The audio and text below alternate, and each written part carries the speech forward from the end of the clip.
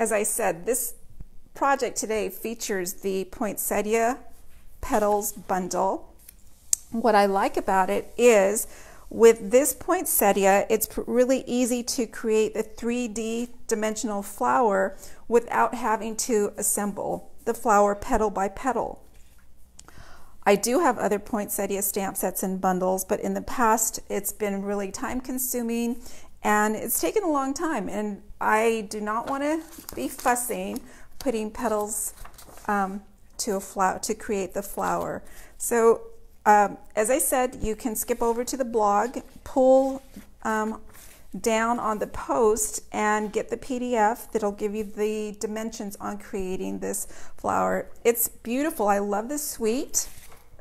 I am using almost all of the elements from this suite. So this comes from the holiday catalog, the Poinsettia Place suite. And in this suite we have the stamp set and the cutting tools, the dies, the beautiful paper. We also have the plush poinsettia specialty paper. We have the beaded pearls, the real red sheer ribbon, and I'm tossing in one more thing to make this a really, really special card. I'm also using the red velvet paper pack. That's what created that luscious poinsettia on the card. So here is the stamp set. Today I'm only going to be stamping the Merry Christmas. It is a photopolymer set, so you can see through easily for placement. I'm also going to be using the dies. Now, just as a tip, I have pre-cut everything for today's card, so you don't have to see me use the cut and emboss machine, but I did want to give you a couple of tips on the dies. The flower dies are super cool. They're actually two-step. Well, they're two pieces, but one step. One has the outline, and the other die has the embossing, so you're going to get the texture in the poinsettia. But I'm going to tell you what my tip is. These do not align easily. If you want to save time every time you go to cut, here's what I did. I flipped it over. This is the side that would be up as I have it on the machine, and all I did was create a little line here so that you can see this is where this petal goes on the outline. So I did that on each of the flowers. That way I'm not fussing every time I go to cut a flower. I could spend a few minutes there flipping it around to find the placement. So again, I did it on this one. Not sure if you can see it on camera. I've got a little black line going through here so that I've got the alignment perfectly without a hassle. So right there, it's not quite aligned. I know I just got to turn it and marry that line. Now it's ready to cut easily. The die set also includes the leaves and some pretty sprays that I have as already pre-cut, as I said. So here's what we're going to need to create the card. I am going to go through step by step.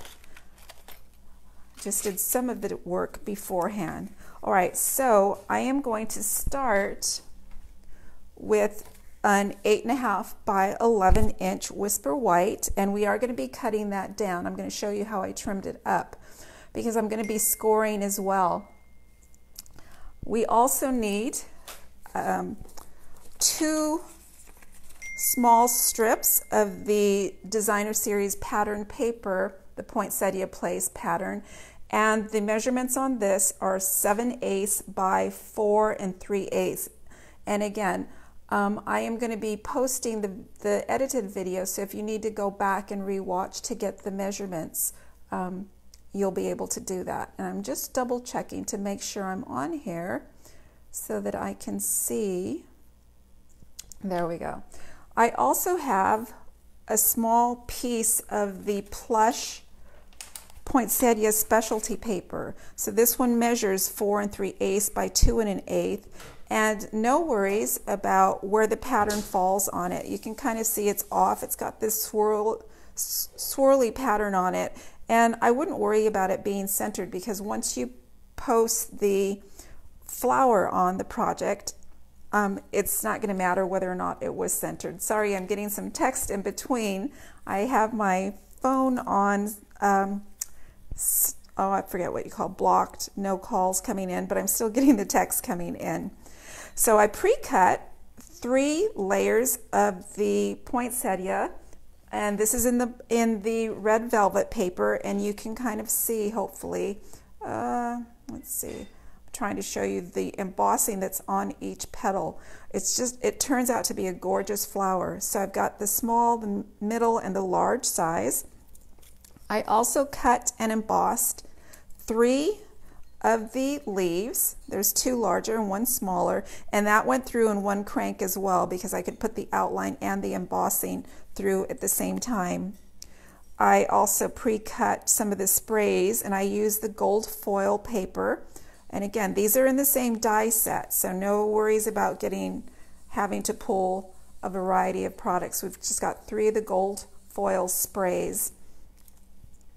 I have a small scrap of Whisper White. It measures 4 inches across by 3/4 high. I've got a short snippet of that sheer real red ribbon, probably about 5 inches. And for my embellishment, I'm using the beaded pearls, and I think I've shown you these in the past. They are just amazing. They're going to add a really nice finishing touch to your project. So those are the materials I'm using. As I said, I pre-cut and embossed most of the things because I wanted to focus on putting the foundation of the card together. So we're going to start off with an 8.5 by 11 inch paper. And just so you know, again, when you go over to the blog and pull down for the PDF, it's called a center step fancy fold. Now, I pulled from my vault going back a few years. This was another project I created using the same fancy fold. You can see this was a fall card with that nice little coffee art image. The next page on the PDF gives you all the measurements and where you need to score. And it looks like it's 8 steps, but it's not going to be that complicated. I also gave you a little diagram of what your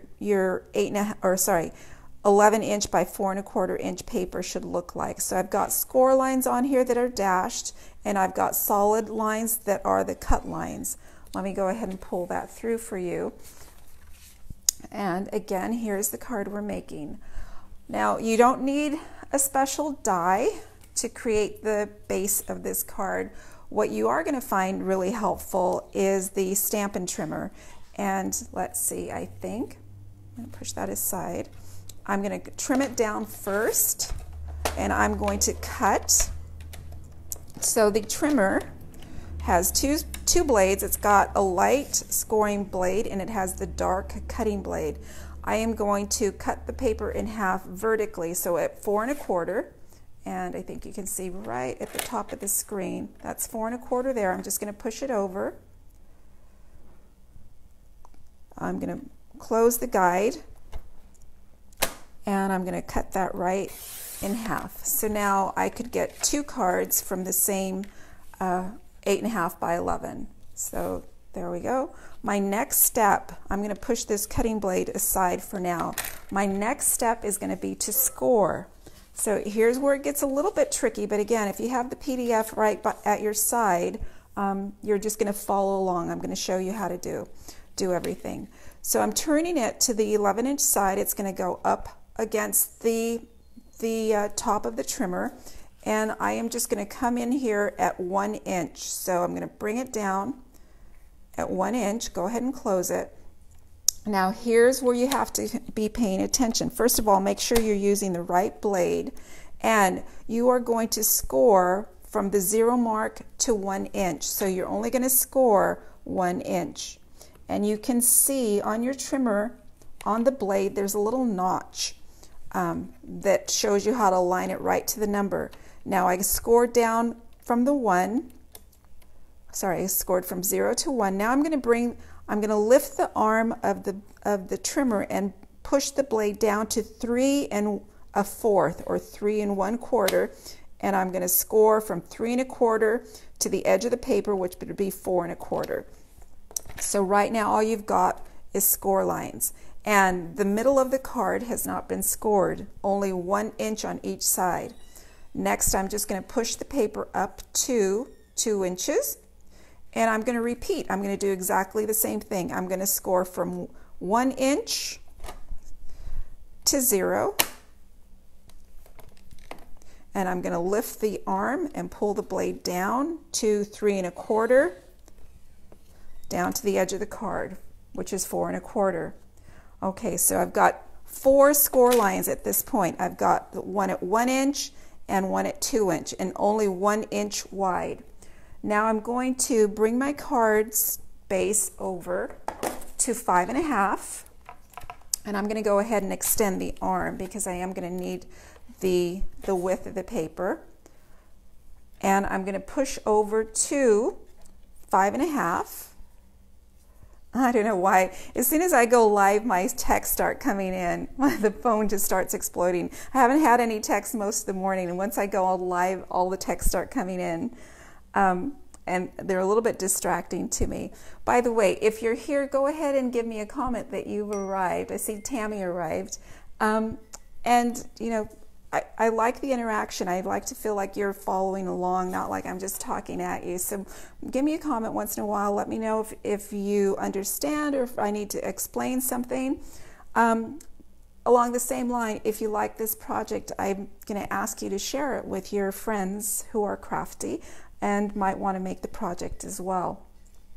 Okay, so I've got my scores at 1 inch, 2 inch. Now I've pushed the card base up to the 5 1/2 inch line on the trimmer. And now what I'm going to do is make a 2 1/4 inch score, but I'm going to begin at 1 inch. I'm not going to start at the edge of the card. I'm going to bring the score blade down to 1 inch. Remember, I'm only going to score for 2 1/4 inches, which means I'm going to stop at 3 1/4. So 2 1/4. So there's 1, 2 1/4 inch. So between 1 and 3 1/4 is where I'm scoring. So now I've got another score line right in the middle, and it's hard to see on the white. There is no score at the outside 1 inch area. Now I'm going to slide up to 6 1/2,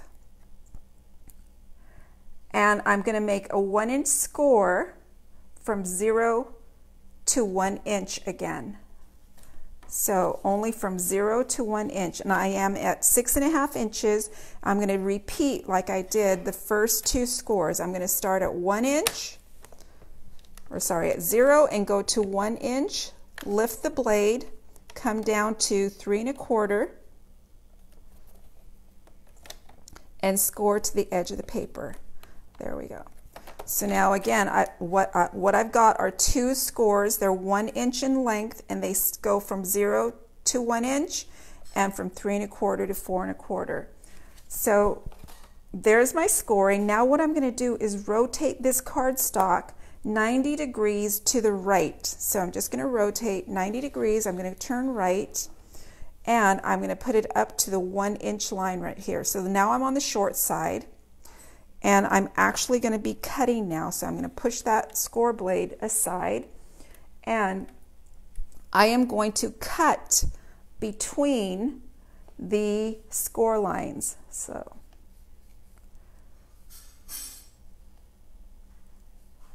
and what I'm doing, I'm just following along on my instructions too, because I do not want to mess up the cut lines. So what I'm doing, I'm going to cut, let me do it this way.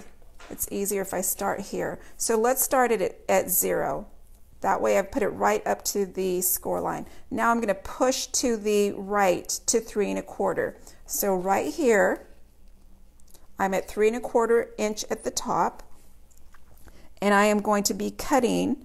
So I'm going to take my score blade, but I am only going to cut from the 1 inch score to the 6 1/2 inch score. So I'm going to bring it up to 1 inch, and I'm going to cut down to 6 1/2. So all the way down to 6 1/2. That's all I'm going to cut. I'm going to lift the paper, lift the arm, slide the paper. Now I'm going to come over to the 1 inch line. So I was kind of starting ahead of myself. So now again, I'm going to do the same thing. I'm going to cut between the 1 inch score and the 6.5 inch score. So I'm just reaching over. I'm at 1 inch. So 1 inch down, and I'm going to cut down to 6.5, to the 6.5 inch score. There we go. And remove my paper. I am done with trimming and cutting. So now I'm actually going to flip it around, and the front of the card, the bottom of the card, has the two rows of score lines. So the 1 inch score line and the 2 inch score line. So I'm going to fold my card. I'm going to come in at the 1 inch, and it's going to be a mountain fold. The 2 inch is going to be a valley fold. So all I did was kind of like a Z fold, you can see. So mountain and valley. Now I'm also going to be folding mountain at the 6.5 and at the 5.5. So let me flip that over so you can see. So here's my 5.5 inch score. Here's my 6.5 inch score. So that is the base of the card. And what I'm going to do, I'm going to take my bone folder, and I'm going to go ahead and burnish that down so it's nice and flat. And I've got some nice crisp fold lines. And there we go. That's our foundation of our card. So let me walk you through that again. I'm going to open this up. By the way, on my PDF, we're looking at the diagram here. I'm going to flip this over so you can see. My diagram is actually a little bit smaller, but here's my 1 inch score, and it goes across to 1 inch. Here's my 2 inch score, and again, it's only 1 inch in width. Then I'm going to come down to 6.5 inch score, but in between there, I also scored at 5.5, but I didn't score all the way to the edges of the paper. The solid line is the cut line. That's this cut right through here. And when I put it back into position, you're going to see I've got my step up card. Here's my center step, and that's the fancy fold. So what do you think? Do you think you could actually do that? Let's see. Okay, we are ready to decorate now. So there's our center step fancy fold card. I'm going to bring in all of my elements. I've got my 2 pattern papers that are 7/8 of an inch wide and 4 3/8 inches tall. And I am just going to adhere these to these 1 inch panels on each side. So I'm going to use a little bit of my Stamp and Seal Plus, because I don't get along with my regular Stamp and Seal.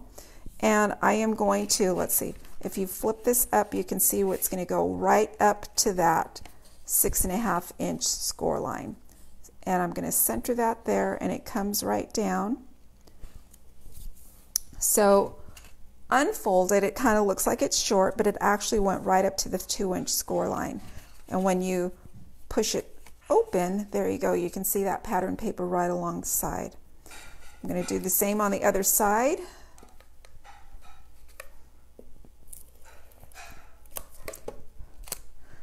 And I find it really easy just to align this to the score up at the top, and you're going to have a tiny, like a 1/16 inch border on each side of the Designer Series paper. So my next step, remember I have the plush paper, and this one measures 2 1/8 by 4 3/8. This is going to go in the center panel. And the Stamp and Seal Plus does a great job of being invisible on this paper. Sometimes you can see through vellum with the adhesive through the vellum, but that's not the case with this. So I'm going to go ahead and adhere that down right to the center panel. And there we go. There's our base of our card. Let's see. Flip that through.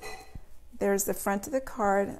That is amazing plush paper with all that swirl. It's just gorgeous.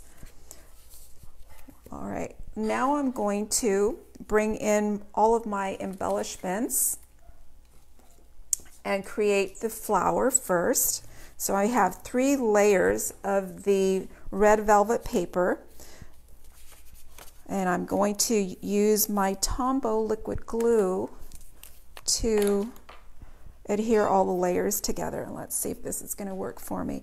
Just a tiny dab in the middle, and I'm going to go ahead and stack that. I'm going to rotate the petals between the previous layer and the same on the next layer.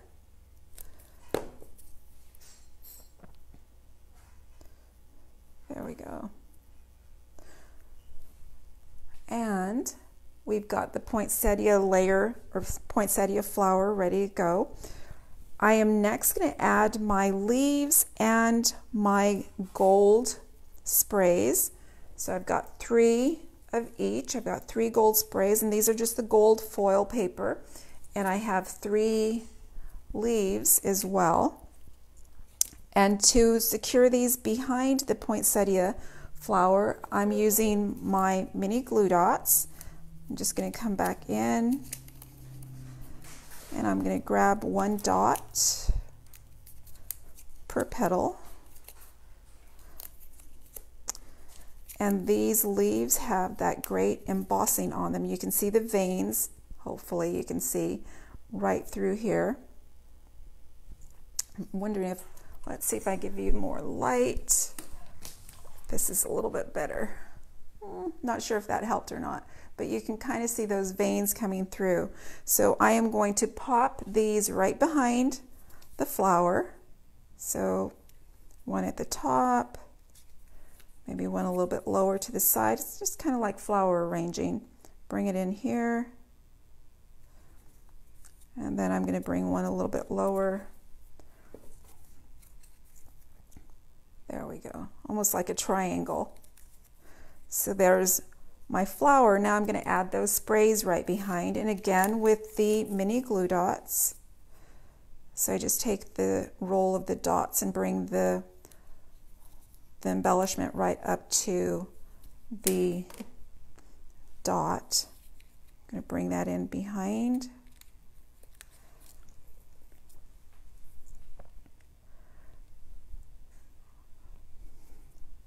All right.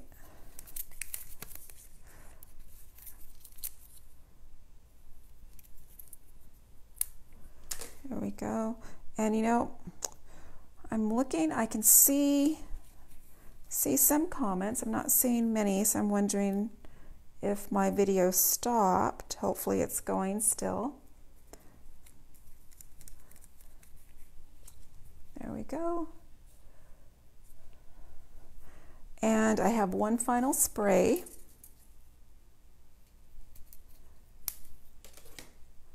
And I'm going to put that right behind on the lower edge there. And then finally, I'm going to add that real red sheer ribbon. It actually measures like 5 inches. I'm just going to fold it in half. Add a glue dot to secure it behind. And let's see, just going to bring that in right back there.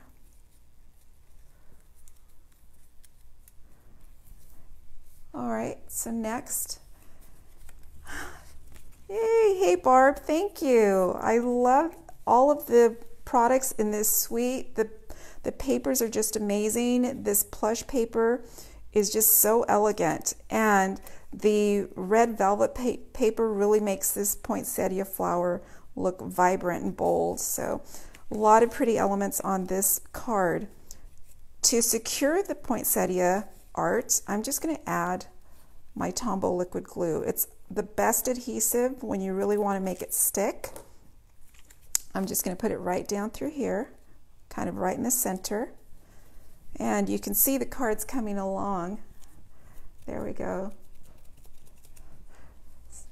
So I know so far it probably looks like a lot of work, and I'm going to say the first one that you do is going to seem complicated. They do get easier as you go along. So making multiples. By the second, third card, it's going to be much easier because you're going to totally understand the engineering behind the fold. All right, so next I'm going to add my sentiment, and I'm also using the stamp set.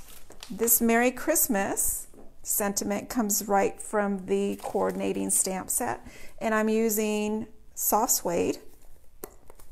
It is a photopolymer stamp, which means I need to stamp on my piercing mat. So there we go.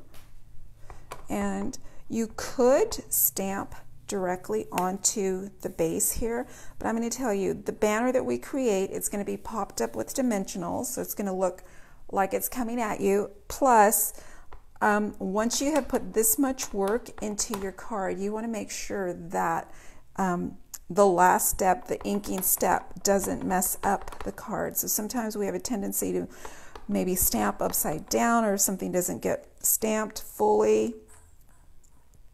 I'm just going to center that right in there. This avoids that problem, because if you didn't get a perfect inking, you could just get another scrap of paper and re-ink so that your card stays perfect. All right.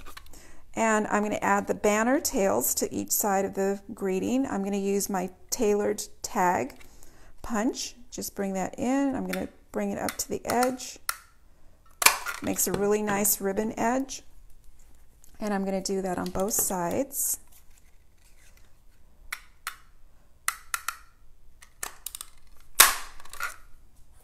All right, so there's our sentiment. The last thing I'm going to do is add some dimensionals here and pop it up on the card.